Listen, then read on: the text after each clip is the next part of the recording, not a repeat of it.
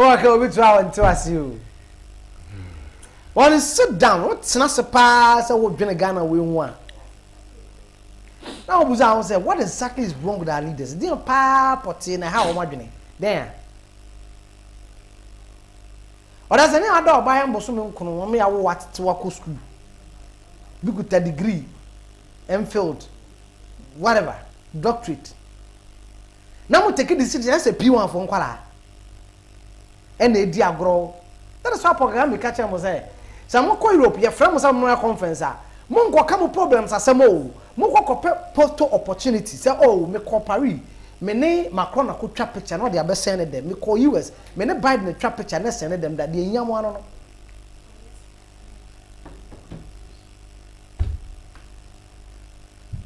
And I require that a better Santimanca. And now the president of Ashanti Youth, Honorable Joseph Opon, a woman chain. Ye try say Honorable Kwame Kwachiba kind home. Na ye dear Santiman como. As in Busan say, a cafe less than a year. And one was sent me see. I'm your home Mpuntuo maybe was Santimema na. Bribi ba. I'm a Santima to me a coswa a baby ye dear my na. And only a summer of pay busa. Near Buzaze. Nanado, Ghana Mampany, a truck cat, I come march, I'm a penny on my Sebajum Zono. I'm found in this year. And Rambajatum, when you two on sign. Or of course, I make a Mampany a chip or Baham. So, buy almost all gay colors to dino. And now I can rub ye well. Or chairs are the maybe you two women waffle. And Brano Mushan there. How is he going to go around the country and introduce Dr. Elijah Mamadou Bawumia or Ekremoni? Say, on Nimsen Cremoform pay, or no, also a press be no Nimsen press before pay. But Ghana for Oman Mpuntuo because or no minimum power and all better. How? I want to say for me more Timo Kwaba. Joseph Cobra. I want to say. I'm not that woman. And Kwabena Adjei Kyeremanten.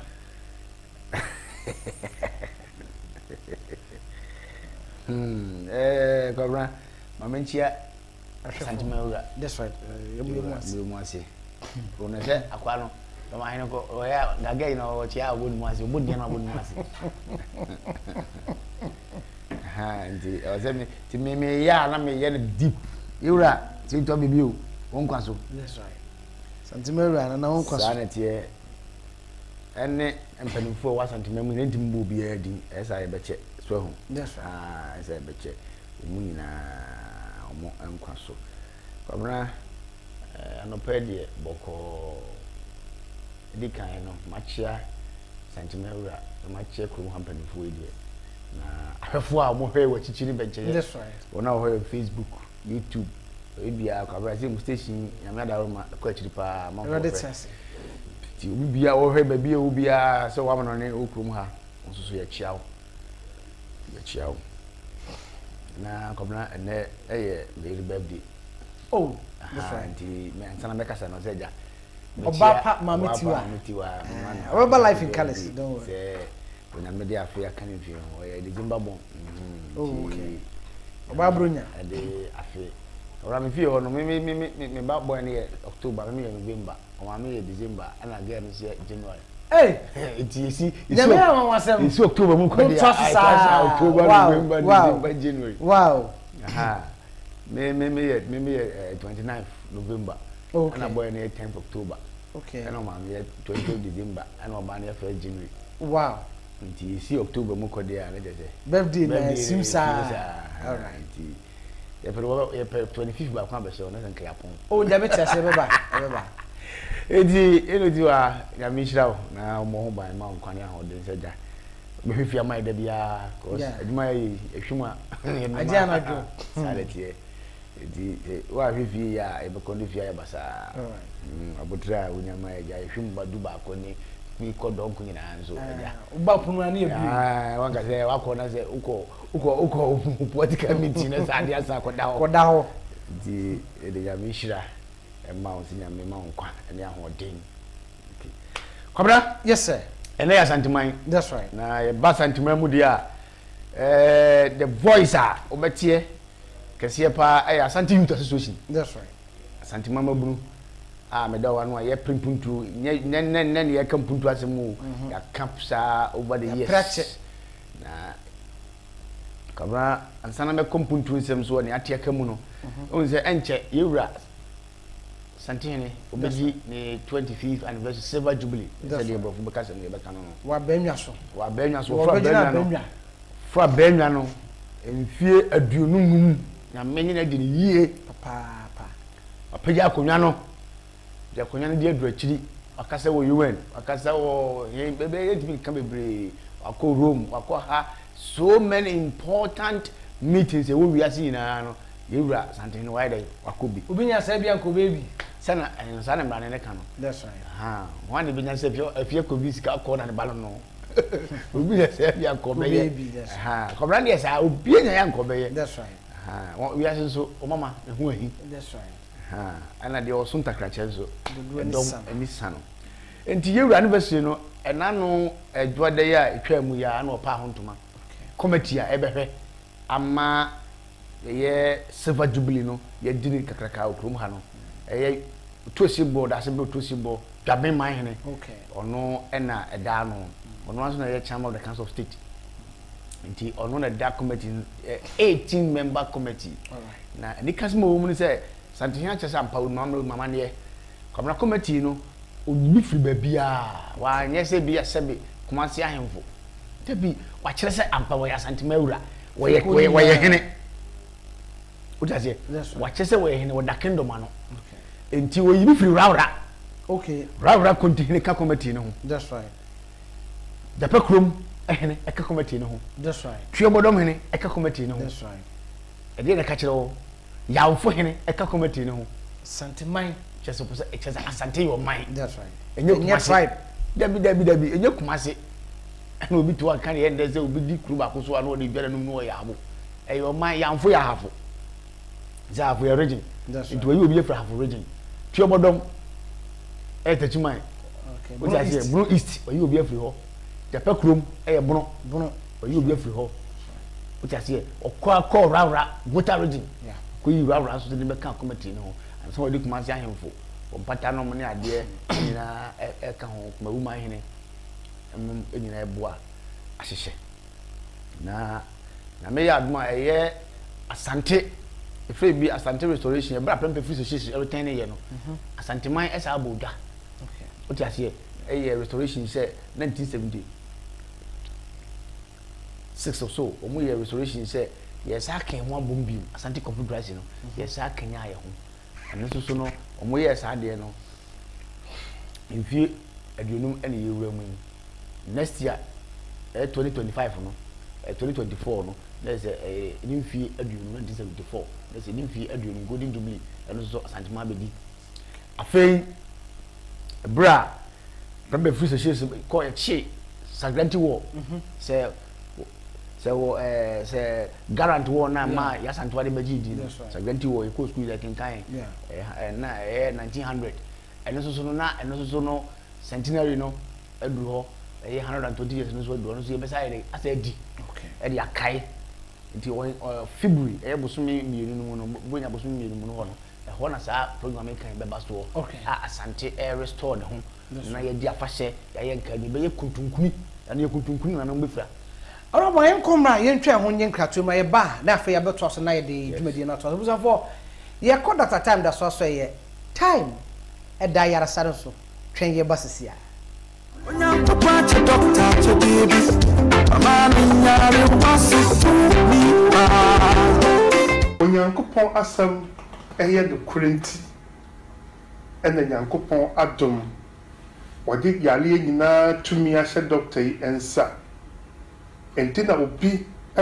tuna hwimma medima fo fa nkofie biem obi emfa pomangura ha emfa nkofie biem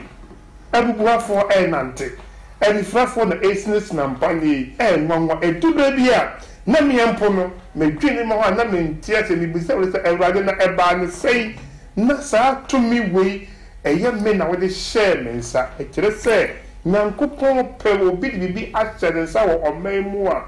se wo hwe obi obre ne ho ase obi a osuro nu obi a enipa ya le hu hia ni chensika ndina bedu medimafo a di onkura bi mpo nyankopon adom onam doctor so e ma wonya na ya ne sa be ma bi a waye mena wompam kana koma ento ne yem ona wo pa emma tam da so abama Ghana man elfie duni obembe ntimi solida doctor say 24 hours e be solid sa afọ kasa pen drive so a doctor say enanum e be sha say ekese tintin tetrete na wo hu say afedie die menya ne eye a wogyan eduro yusu wo how bia ne hu adansia enkrofo tie wo bidi mafo e ba clinic no e buru nipa adwen ne ntiase yesu efema elda omuno asamoa na me yare koda D4 koda obe 3 months na doctor say me kidney asai nti me hunan e ma je say eyewu anadwo no mo say me wewe di ko mo kire tede cha no pana me amo ekohwe me no ne ko mu krata mba na me home isa de me to ho da ko sa ko to condemn e ji sro wa bi me da obe na otwe me ne obi a me hwe me nti yeyi me se na otwe bi a me metwa scan 40 million siminya doctor de mi ko fi ho do amfanye me bi mbe bi se me doc ne sofo ka che me se di mbafo ne awurade ya safo ne awurade nti doctor fo no bi won doso tumi na du akwa agogo midima fo hospital na mbeje me pena pam twa na mo ba me ba ye no mo ton fam na nsi fom ma ho ni nti no hwi na di me call ranso nyina ye bibia wieye doctor ma du o sem 2 months se me nko 2 months du am samra me ko fie no na mi adom 2 weeks me fu ahonhono na me na ahonhono na bibia no mi nyina akọ bikwa se ebo midua ebi se makofo be mi nyina so na nye no ko na yare nti me ko fie no na me du odo na 2 zem ho to me no me sa bae me ba doctor se enyamia iba on 2 months na 2 weeks ho to na sa ba de enyamia nti doctor emia to sam ko fre de twa scan ba se on sa me twa from he sam papa se de me kidney se no e de ko South Africa no eni ana o sa be twa na je se en ko se ayeyi timidimafo ni awurade a wasem yare no me ka kire Ghana man nyina o ma no daji D4 o ma honhono o ma wakoma o no mu brabo o mo kidna se nyina ka fo mo se mo na ho o mo mra ebi wasi abodi bia enye biabo yare tumi ya twemu na mra bia kwa gogo o mba se nyankopon na me ba so no adanse ntimi ji nkata de ma mi nyina na wa ha no nkata skam tuaye ebi ni skana mi ye ene kaka mbebre ji nkwan kata nyina ni ji nkata no nyina bini ekyase me kidney ha ji nkata ni bini bebre na wa timba doctor midima fo no tam da so no skala krem wa ji me comment anyi no mama duro ni nyame adom ho ato me kanfo se obi obi ba bia no mo nyi sika ho nka se ai begimi sika to ansa na erem de dabi wo de tua na mo bra na mi nam no so kakra obaji ono mo odo ma ho ato demafo asam yare on kidney asene sika de me ko abekima mo ko yare ni nyina nyame adom atomi timi kanfoma obi biara se wa wo yare biara no tua na mo bra mi demafo obi akwa gogo nyame nam so be dey be sam yade ofo yare nsan ko fie bi mu da temi jira ka se mi aso panyini ni elder o house of answer you fi be bia wo si wo be si abu akwa police station wo si abu akwa police station wo wia wo da woni mi hwekura wo police station ko na bisa police for say me ko time da so aso ye on be to say car ni so ko fu ye keke green and white na ya painting no one your number ye 0244674282 and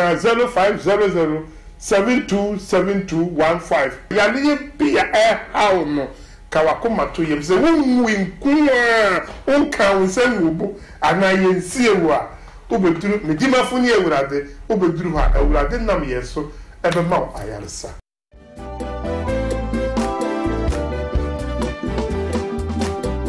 to phone say yen to ahusie dwom denden emerade asase nyina ni emfa ni gye dwom emra nanim na kai say jeru kwafeso bubu ya na yenwum to enwum kratumi enwum mankwa enwum kenya yenkra honhom ne hunamu ani nti hyame abna wahima kwasi adabia ewo kintom kora so ewo bra ye ne kwasa hodo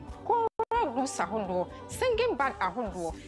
peja nyame din kintom TV so na wo be hu se enwum to we hoi tumi ewu Enfa ho ne soma wo. Fa numbers no e wo screen na say ne frɛ yɛ. So pesa wo sponsor yɛ. Ana sa wo beka dwumadie yi ho. Kingston Kora ye menya me so chonto kwa.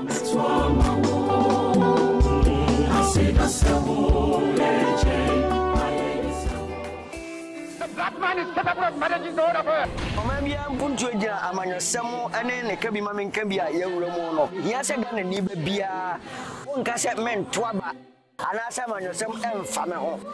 Kai hu se udidi wonom woto utua wokabi.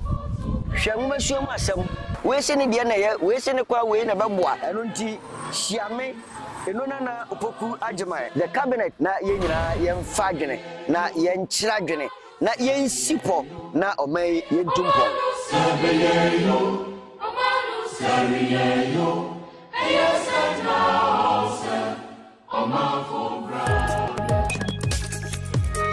Kingston TV, promoting culture, echoing businesses. Abrantie mu odu cha ba kono enti wo begina me konso wo su gia me sisi Hey, Sofia Bomo, and not China Natural Heba Hospital. I didn't feed you more patariaba. Ya wamu ye physiotherapy no. And what's the same metro for we say a general so? Minia, I feel crana wu brown. Hey, Munsi free so. Say I won't fit the wachibramo, ya duisham, then feed you no amasajo. Or ya ako pressure, a doctor for him defu. One more tryam young say nipa, ya wana mako enina, a guyan some any name. And to mia, who say you would sissy, who mia, who say you will need. So one tinimusisia, and Yarwa a dorswo. Nese mojani dia fusania debia. Wo apomode. Wa ye massage. Wo honam yawo na fako China Natural Hospital. Na wonro ni die. Chai. So what dia dro kanwa. Sadie ya die ni tie bia. Asie betu home. Wani ya watu asetwetwe wo metro sciatica. Kwa China Natural Hospital. Owa Santa se otenkwanta. Pokuasi ACP. Kwabena Adjei so. Star Oil echiri hope. Ashama. Wo Adjei Kyeremanten Street. Wani New Queen's Court School no. Ene die ni mushe. Fred 0506840006. Anase 0244435763. Dr. China. Waba magana fuampa.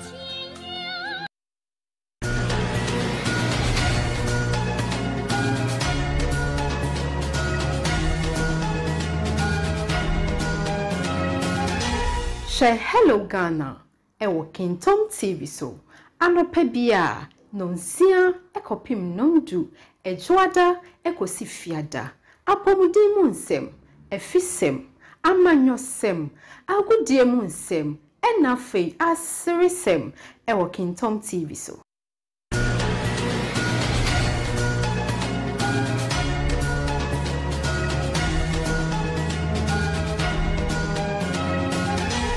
Hello Ghana, ewo Kingston TV so. Anope bia, nonsia, ekopim nondu, ejoada, ekosi fiada. Apomudi munsem, efisem, amanyosem, agudie munsem, enafe asirisem, ewo Kingston TV so.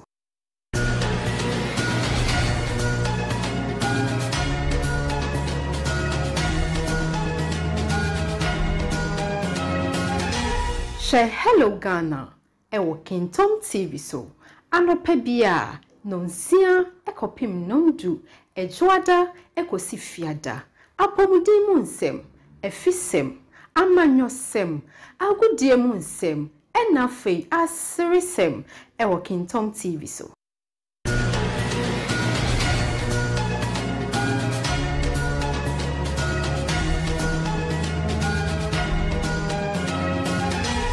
Hello Ghana, ewo Kingston TV so. Anope bia, nonsia, ekopim nondu, ejoada, ekosi fiada. Apomudi munsem, efisem, amanyosem, agudie munsem, enafe asirisem, ewo Kingston TV so.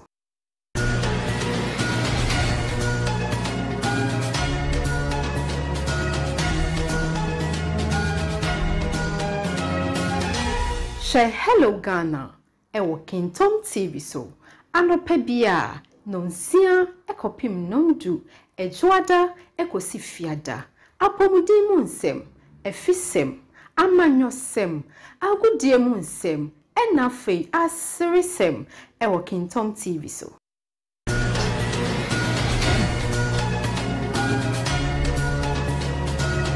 I was informed of my Kwabena Kingston television so I go hello Ghana and nay Oman Mpuntuo bra asono eya santisem ye bere ya santimarka na asembusa na ye kono ye enugu komo bisu ana bo na bo Joseph Opon church santimarura na fasha wo bedi ne ho hyehye a ede egu akwamu okan akosi bra na mpanimfo ahyeto se be kuntunkunu enti mbema na bo Joseph Opon kwan na wato so kakra bi na afei ya betie siensem so ne abusa se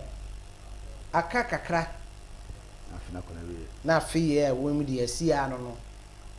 ya kan nu afeni ato aba biribi besia ma Oman Mpuntuo na nida so no nzaka ebe ya nwosem ananya agigon na agigon na kofo bede no masan ba bebusa ise no san to aboman na yene ya na ene mo ho no onabo ye nto so kama ya si na ma no guso na etwa e ho baaye na me kire se nyame ya aduma ye afie besi ho no yewura ni 25 years I wadi no mfie dunu no afahye no papa ho ntoma ye committee 18 member committee na gabe hene na eda no na otuchire bo sike on eda no na me kire mu se o kire so ya santema ewura mpa sante yo man na nyekuru nti committee na ofa no wodi bi ofa bi free ejafa kurum a wode ko divu a ho no that's right o mo hene eka ho ti o do hene eka ho bi okora ekofa rawra be ka ho na ofa yamfo ya hafo ode ono so be ka ho ansa na ode aye asante ahemfo no so ewurawura mu aye kumase ahemfo ewurawura mu aye kumawu ene asafo no mu ade se o mu nyina na boa na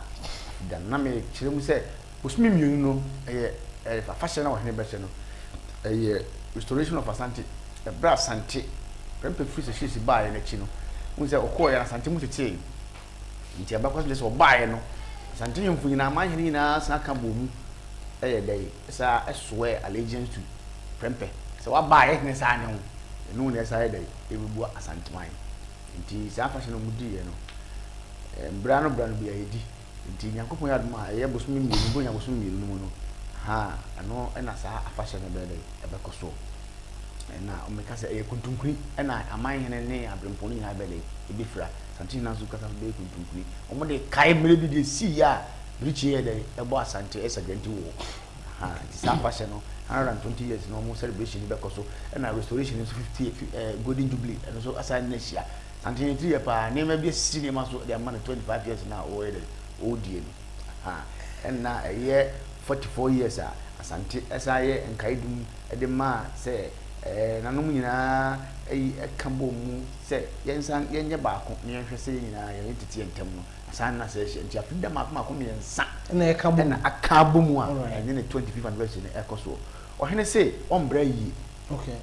mo se na room na nkrom santin bebra yi o se ombra ayi bia wa wo ayi bia betuma ye nyame na aboa no nananom aboa no ene wadi mfie aduonum 25 years wa banya so eye ni die entini ko ase sebe ode mbre ko se ko to bi so na funa ka frigim na debi se o ya o we ya obetima ye ebre so se dai be program no announce e bia dase na program we ko so na de nyina ye ndia dai akwa ta na chi se o bandi ayi se free February ko si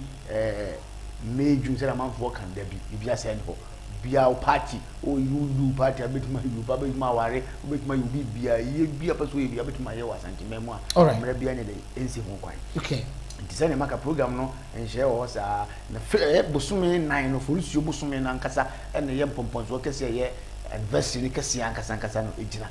na brano ya medum ne dibo nya wi ye ba program se align wo nyina no the privilege ya wo menhia no ni na batudwa ama amansan nyina hu ye koso ewo ewura na ye na mfie aduonu enum silver jubilee celebration no na ho hye bia okay but as mama honorable Kwame Kwache Akwaba Alhaji Bimbo Dimitri Paye ni dino na papa yi our former presiding member for Kwabena Municipal Assembly ye boka media yi Kwame Kwache din filma abakwase ma watro e wo ke me no menya sure se bibia betima papa opening the likes of Opuma no money ade omo boy djuma kama pa ntia no pa no Kwame Kwache so abeduru a ono so de no monyam nim de e ba na aka bom na ebusa se ya santeman ehene na yeko alaji me mo achi mo akwaba ya nwa me nwa na ho te sen rade gusu shira me ne babusia e de rade ase alaji we de ma chi o ma me ne ho hye nkomo boy ase de aka nu afa ni ato aba asanteme ni so Oman Mpuntuo mu aban we nsam se na osi hu ma me mu so se dam ye no na me fa nyankopon shira ma opem so ne ntira konya yira alright we opem so de we ba ko pewo that's right we ba ko pewo Africa bit my do be Ghana tu bit my do be bia nya de se eda na this Sunday adaji ada na o hini bi kasa bi se techima ma hini kura so se ono kura no obi onu se oso su obi kro nka kwase da o ede na ko kasa asemu yi na onu so nya de se we Facebook ayi say king nyampia no nya de se tu ku je na endam so am for rushing ayi o mayi program bi o na because obi ayi bi say opim so ba ko pe that's right ba king na kasa say na mi nwa na ka o say wo mu se mi otumi se bia mitimi kasa me ma obi anya yi ada chief awo mo ko mu nru opim so kura no mo ye program kura na mutum do hye to ho mutum do hye to ho say 1 month and 2 months we nyina no de e mo obi anya we but opim so say on train ne man for ho e ya mo nyam hye ne yakopon de ahye no okay nti obi abitimi aye na yi but drew day bi na okra no program na to say day we na idea what the question okra me nya opem so e ma program obi ama eti wan kasa na bia on fancy ho anyway so what I say but you don't say nyagopo nshira so odwen asantema ho yeso ye kakra bi ebitima yi bia so yeso ebitim de aboa that's right o do hwe hospital ya eyeji ya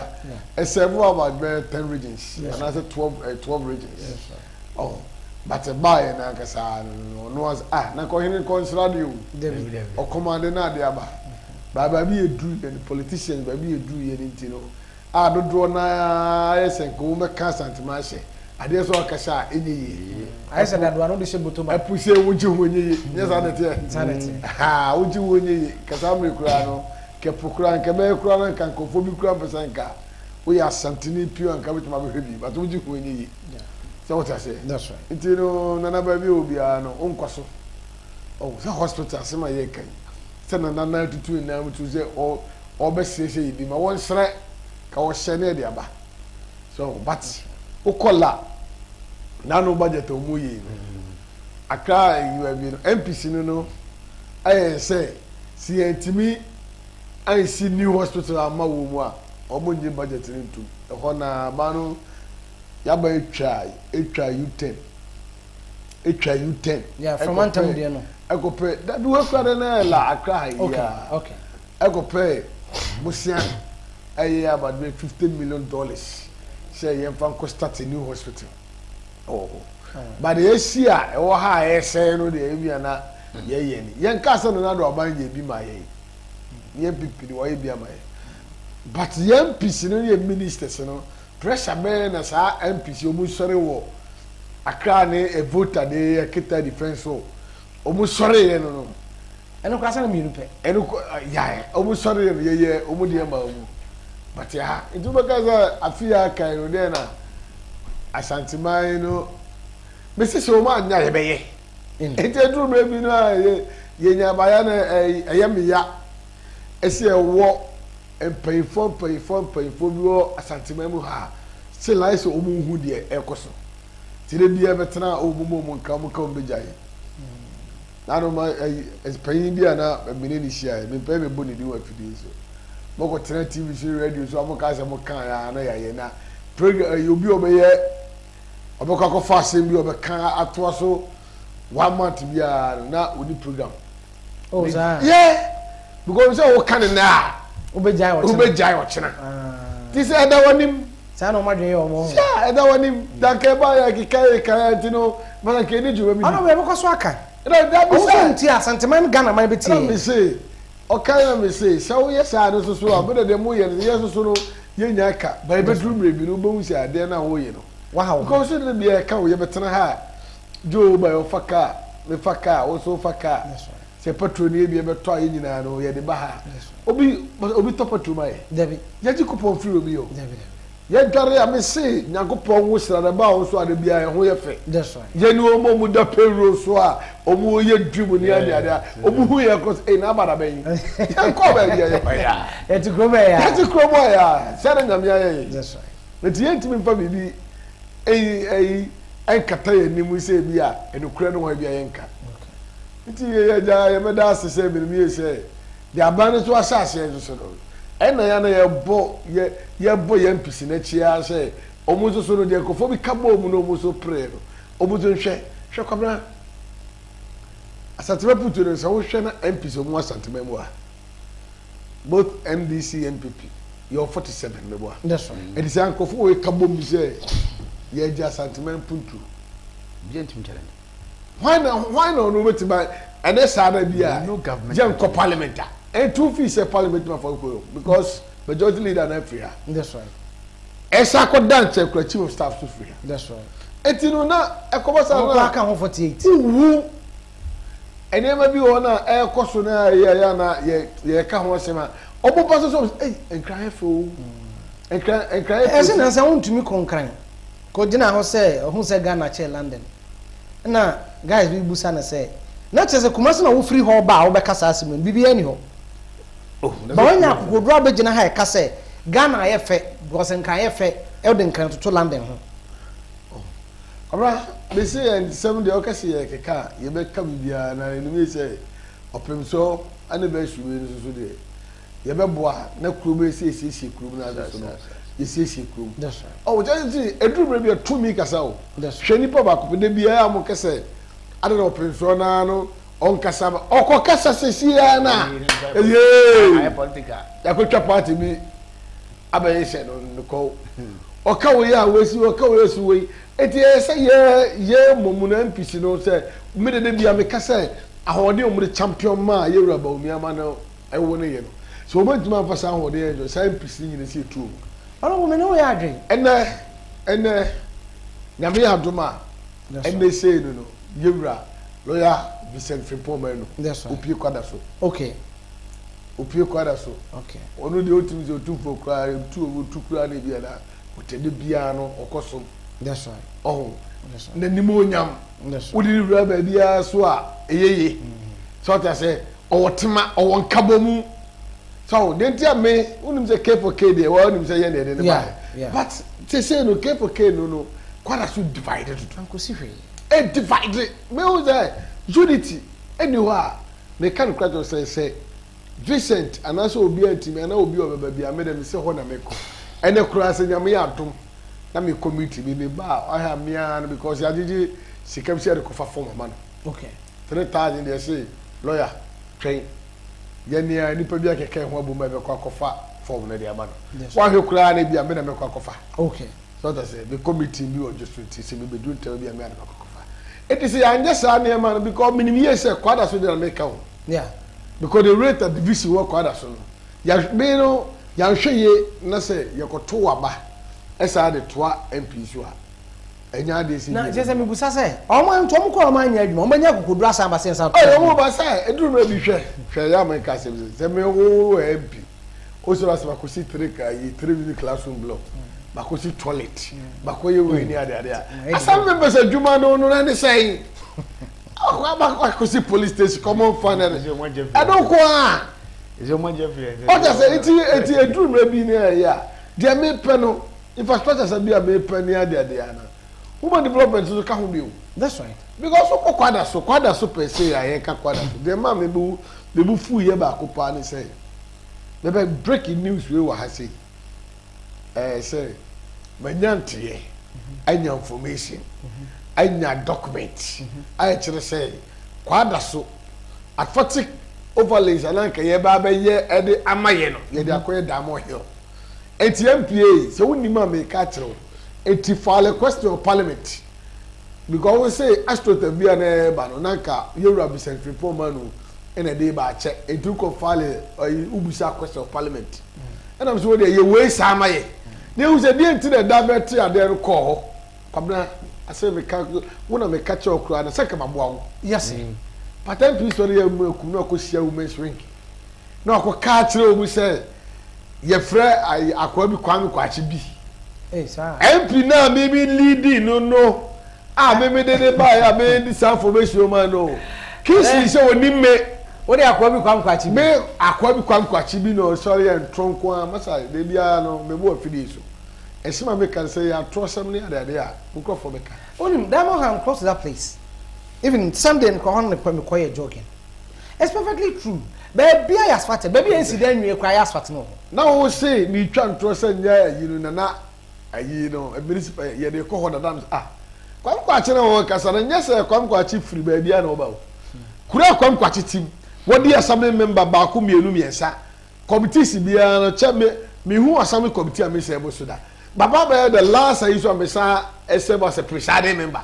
what that same assembly assembly no ti me ka say me kura document because me time no and am say meeting ma Urban Road Director board ne buy and no me na try me assembly members including chief executive na me say on my I buy you know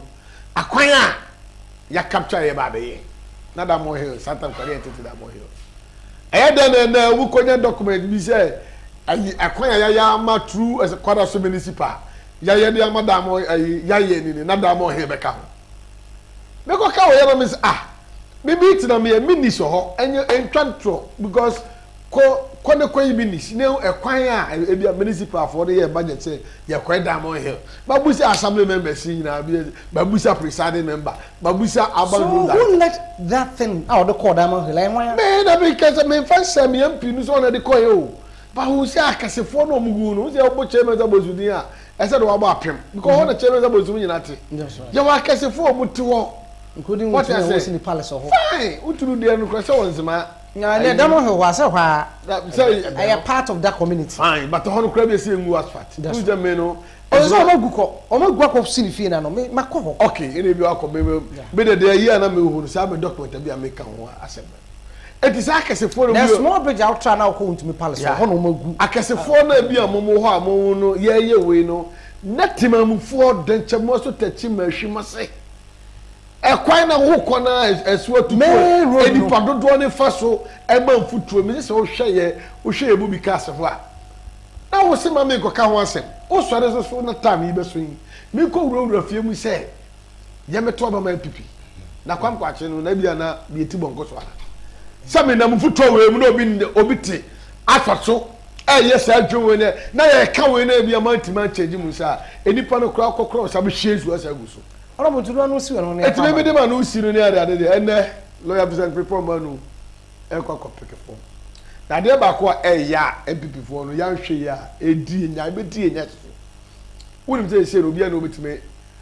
obi yi na nim say OP campaign say we ne area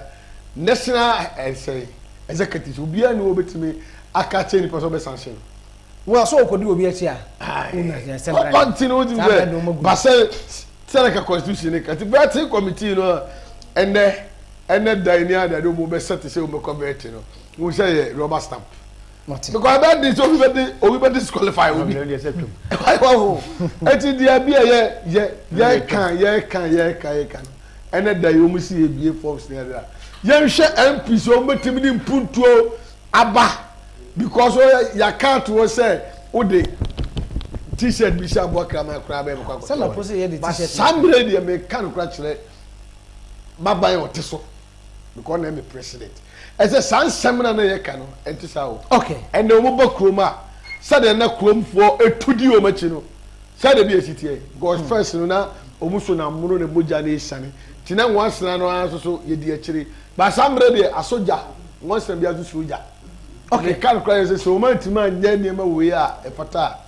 asantimano ebe ha ye strongholds so anyhow Medase Wesley and Henry Edu Oche Kwabena, you are doing a great job, extremely good. Thank you very much, my bro. Ask if Kwadaso 7 days doesn't deserve a tar road. So yes, I'm more than the Kwadamo Hill, bra. What was the sending now? Baby, and the pot require good. Oh, young quay. You're good to a doing the ending. You can't no beefy say beer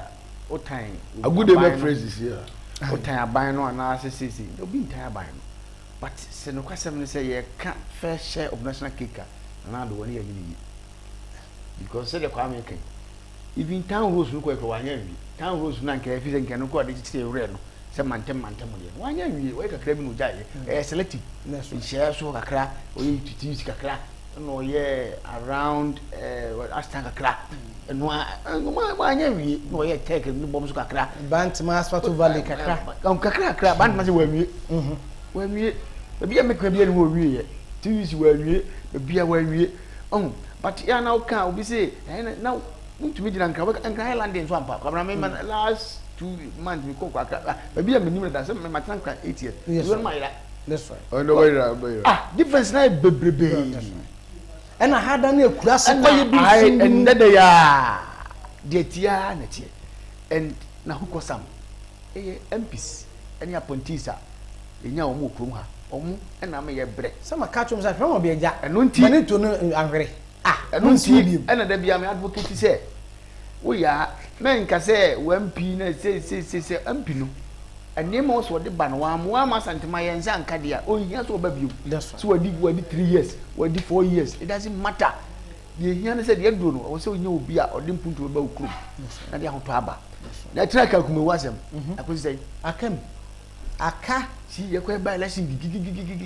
it didn't was a basa we a traditional town of Ashanti a traditional party town for MPP because Penifobia mo party mo bre ho mo fukumawu that's right baso ane wofa BMN that's right o mo no na di o music atete UP side be do MPP na se be o mo no wewu ko no mo kuro ma kwan ne ade no se ye boda wo sa ba election kinkini ye jago MP no na sa ko ka che ko mo so mo san fa mo bi because and I died at Bowie Hospital, you commissioned by force because of votes. Yaka, Sevilla Hospital, that is your affair, that is your. I say almost a February, Umba can't, Nanipa, as we say, and at the end, you'll buy, no. Well, yeah, I'm quainting your Pamono. That's right. Now, Santifoya Pamono. That's right. As more people come, they return out of them, you are say, another me too full. Ya Kwabena Adjei you TV so be say about we to the comedy and the bread na the Adom mama na me ka kire wo won so wa anya ne masa de ya Ghana for o mo de compensate dey anya ne bread dey ato tia wa ban na me se wo mfie wa duro de wo mpesi campaign ahwe e se do pe bia ti bra be ye na fa ni mo nyam bread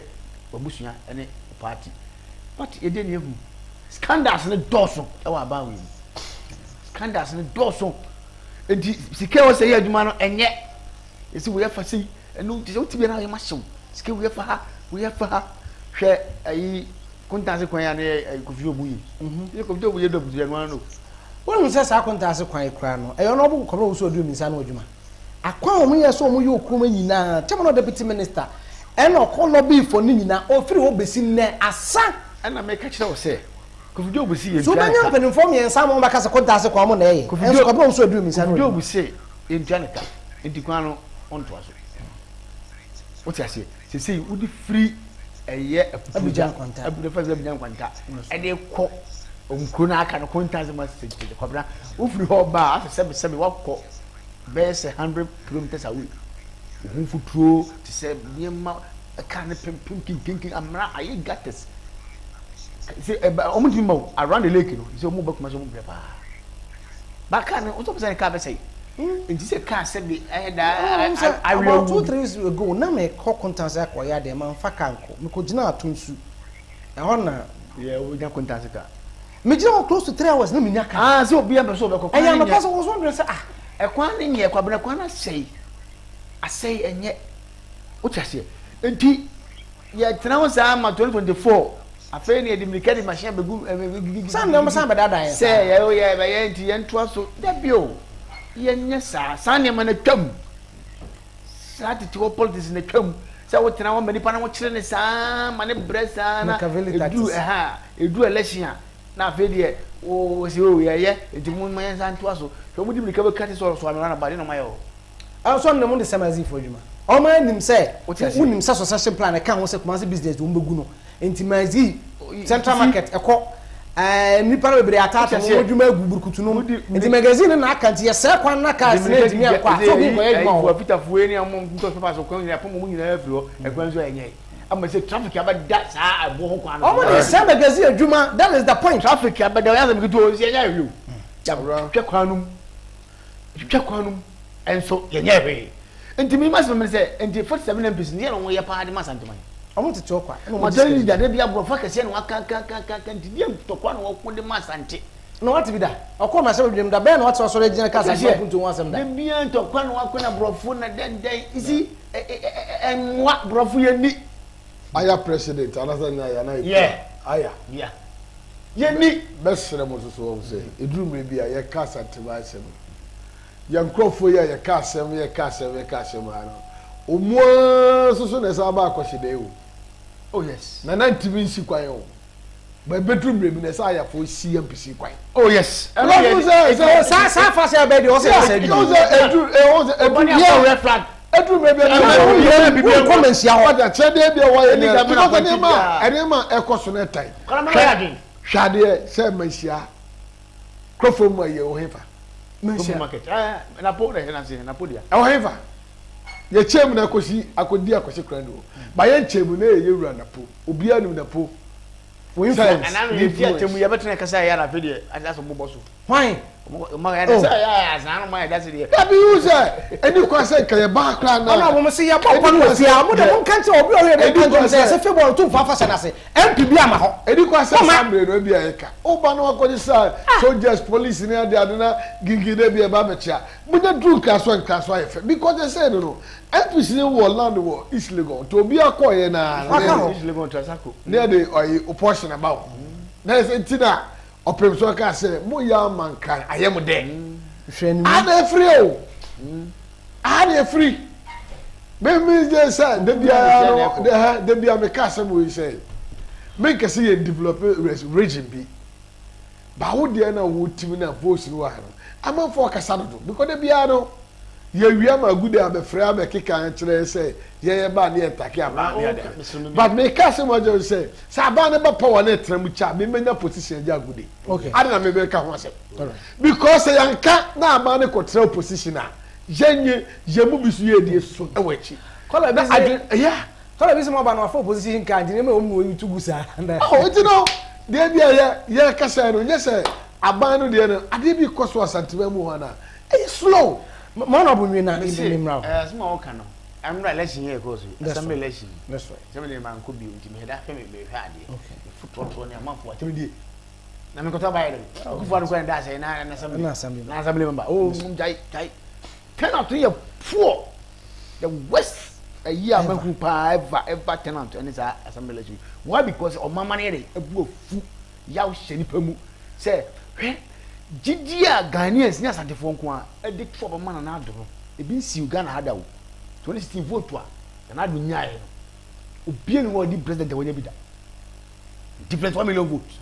and over 60 MPs as a majority ebi nsi da ama papa ko video wo je kura so ye adwuma ye wonya sa vote ni it is obi yes ade ne ko sala na do bre kuntokwa amount this confidence e would grow wu na say yesi ya disappointment ne so enti say ye betena ne ye ka omo a omo da payroll no ya mo wadwonyo mo say ye de sabe e bi ye bu ne kom de ye nye no obi ne kwa me kom no ye de ne ye sabe ya man ye kakra wa ya me de ye dum ye no ani di hu sa na ben no say aboa sebo e pensia oyungurada dabi what that the bia no epesia emo ni dware ba ono ade opedi bojamo no obenya bi na obenya bi sa de te enti ya no mo wadwonyo mo say obi ne se de no haye ya wasanse region ya no wo ka no na onu abi su sabe okoje yamda Ghana okoje 500 o record o de wa enti eno no hia no o record o platform so do akote ti asema si oka ba ye no de ye beka aka because ye nim sa ha ene efire ye kwotran kran ye kwota brochire ye wu a ye funu sabe enka soro enka ho e beba ye krom na ye krom kwa be e fa so de akọ enti ye yare ye ma me tie krom ye yare obekọ hospital e kwa me no fa so akọ hospital si ai se wia gama hospital yia ma me fa ka maji so ba hospital abro o tebo so ntwe obekọ se wia ko na ben no case kan kura sa swa so de ba ji asabe ni ka fie no okofa o mre sa enti ye ka mo bi nye no sesei you know semensa ya sunwo ya nwa ya bo abosontwe amwa di MP 12 years ya bomb pa pa ma regional minister e dey legacy na wo jade am abosontwe as regional minister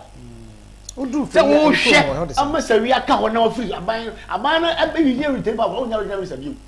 sa aban no retain power kura na you no be a regional minister bi ntu be a regional minister no e dey na no sa be kire se me ye regional minister e na me ma ye si sawi ye si regional hospital o me pesu aso na da achi binchiri maka say oh ampa o say me time we di minister 8 years do they say is the longest serving regional minister country region SK edi ayi ma e beto aso lawyer beto aso SK many 8 years they say they can go there o say me say o di 8 years now nti utwa 8 years as a regional minister na ye say regional hospital wo pesu aso a why MP 12 years no want me am fight am yan commission as a minister and we fra ba mu a no want me am one makwan ya free atonsu ya kwaka le busontwe ya anya wia na ukotena fie wia no obeka kire se abai oba ya na de na de ene ya oba odu ane ai na do gu na ta ajo odu di achi kroba mun bi da ko no mfimfini ho pan wudi san no ba bi enye anyway enti kwabena ya kan ina ko se mre no aka ni so ya de asem ne se ye mpanimfo no a omaye omadwen se omo de omo ko ye no omo nya omo kakra enti omo mfi ema santenye kama na bia group vote di omo ba ka ensema kase na mo na ye se ana party ni furuma hye na ato nsuru gudi haba hye mu a saa tema na wodi gidi wo hu se wonso no ho wodi wa yudi wadi di awie ame yi usima wie afi na bebu akase se ye minu akwa ame aka no saa de na ebesi na so ye mpi o ba na ye botutu o ba na ye pamu na ko social media say eh ene ye say dia ko say say ye hu say ya mistake so won kan bobu no won Mpuntuo mu asante dia na hia so won be gina ya na mu say omo ye MPs ema asante man. All right,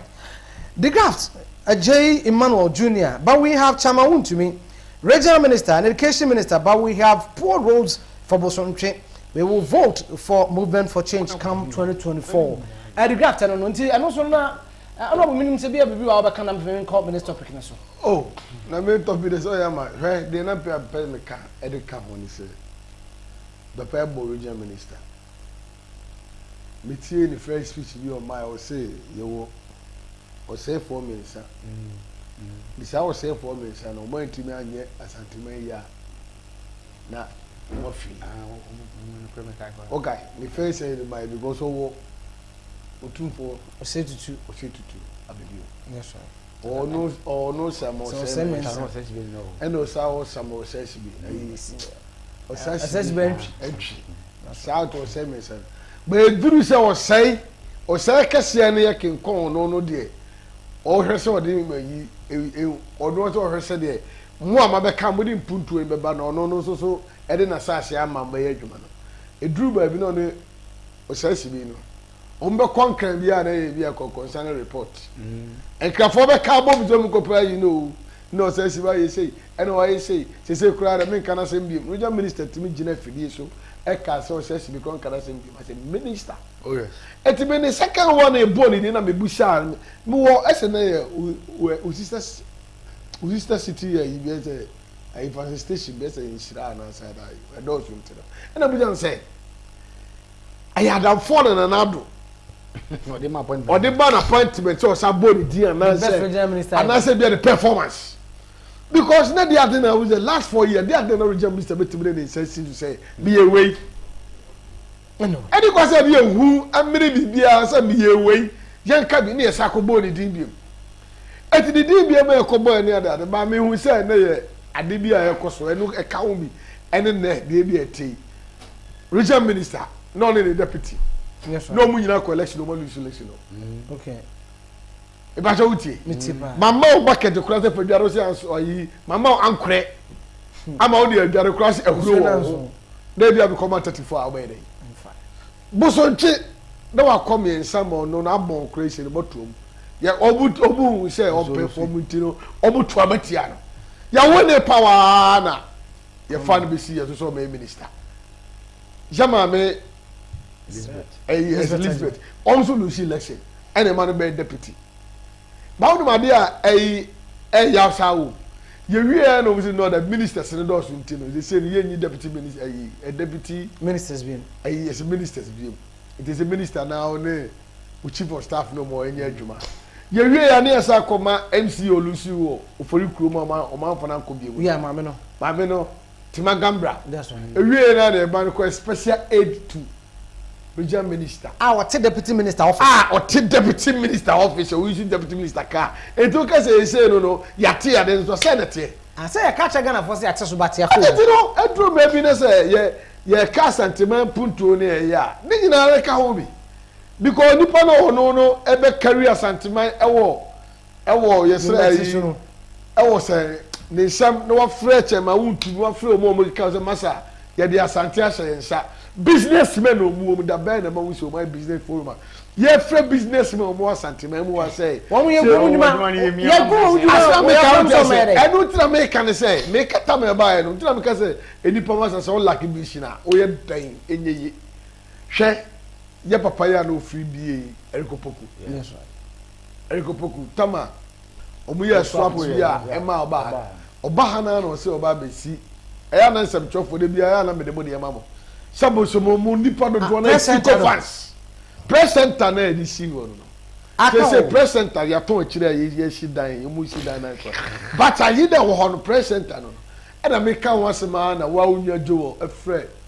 regional minister asema ka say who fan na obekwa akofa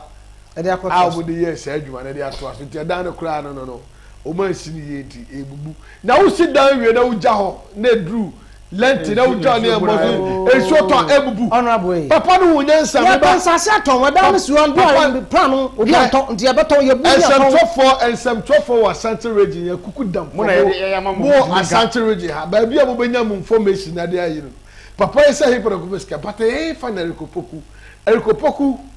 no kra be ni one party na you know o taxi sa MMDC ni DC for the massa say yes say down to bia for bibra budgeter ogia na de koda no okoye no da no aka okay ka ho asema na obi record do ye mubi no ya pa ho ona record for this camera fa ya be ba de benya nipa ba mi no na me nsem ya mo so afenaja ona wadwe ncha ba nsa na wi a empacho 0244 833012 0202 96120 Mr. Ofra brand new ntitau pa ntie TV no tie phone no ne nkomo phone so person attack en so anto adam me so na so afedo adwen twa ba na ye kona we bi na ma ye de na obama ne won hye we ate menim ye ma mpene se bill LBT jo hwane omuji tum kra am de ba wansan e ko ran ate na Mr. Baben but obi aba hello good morning ni na tremate me jo na won ti say yesu ntimeti ase o menu na so no yo mechanic ya pa na me wo ye mpache family and then okay so asawa kama yekoyanim yuga bi se dey kan say radin style ni se me nya mami da pa se no ye dey nyame adom ne ho ye pa e chane mami da champion for CD na mami movement for change and for critical minister da pa mi da jo ala ko se ma ta din kan na kana po ye da ye wa pe okay ni atre ma ti won say o man panyin ko tam no then ma like and for the time no obedi man panyin na no so ba ya santi yi e ti uba da government or hospital say uko de tia ko man panyi ko fwa agenda na ti mu panse obesi da se ba ya e ma no o mba wu no e ko mba wo maternity no ma bi na wo ya twe ho man so twe dugan anfa o mo di ma no e dana ka wure mo wa e wo MP wo wa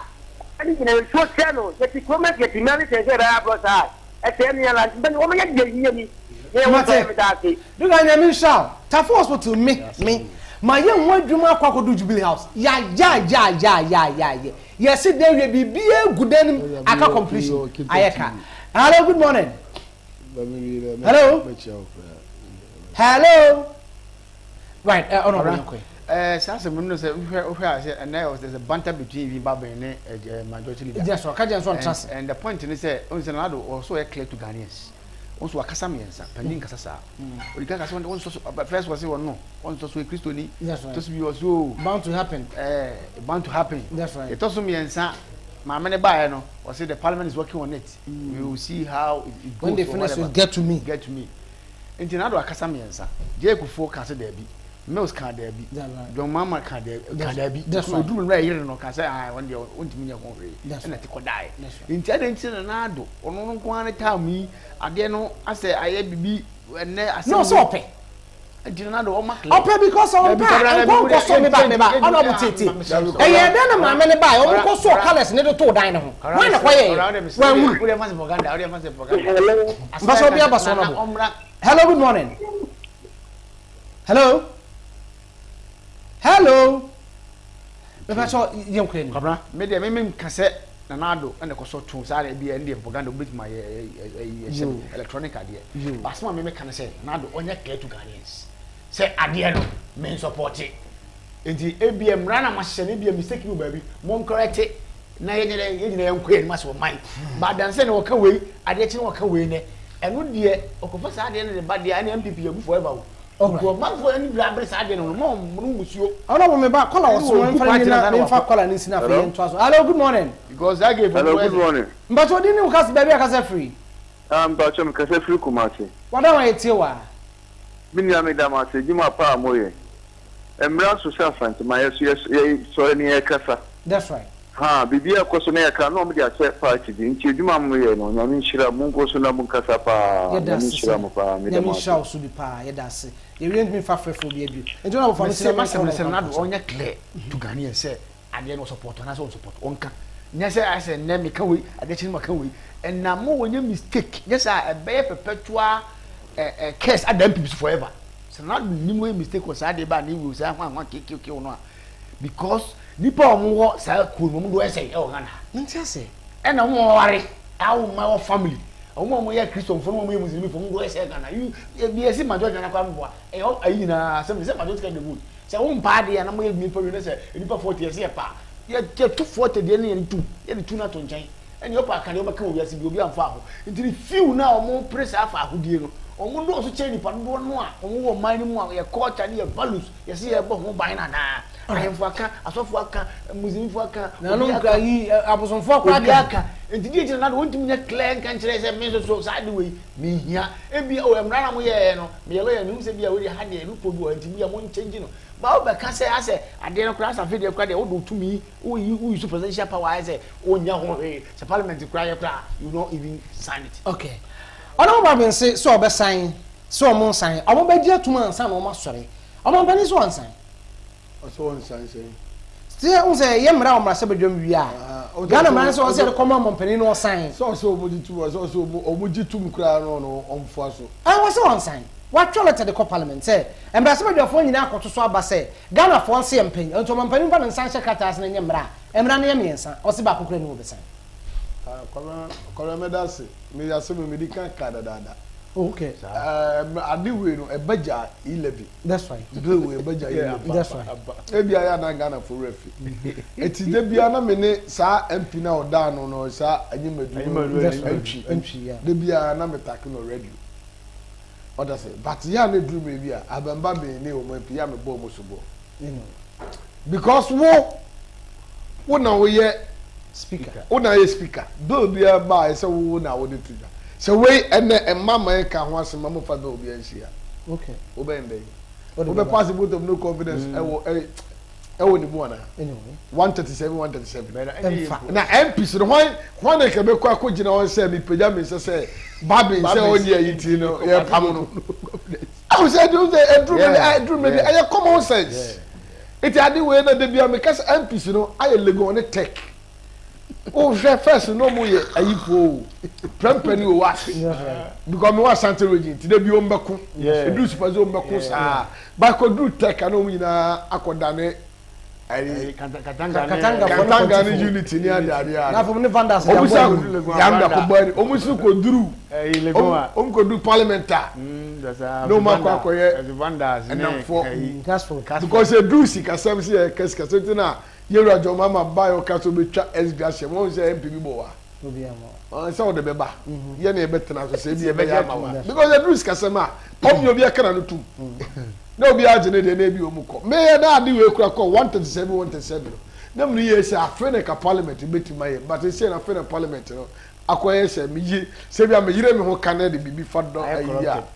ye de be ma me na majai because say de see abamba be kwan asa bill bi ebe biaro yenyewe because I was seeing nyame adma Saturday ana mampani say mu ye na nyo mi akufo ado men sign ade we no me say me kre Sena Ghana for yen so a kadewe nke mahwe Ghana ha ye we 3 values bi a untimi enyi ho free mo okay religion ayi Christianity osum Christian yeah osum Muslims na wasa ba traditional nanum sanko for me say we Christians eso mu preso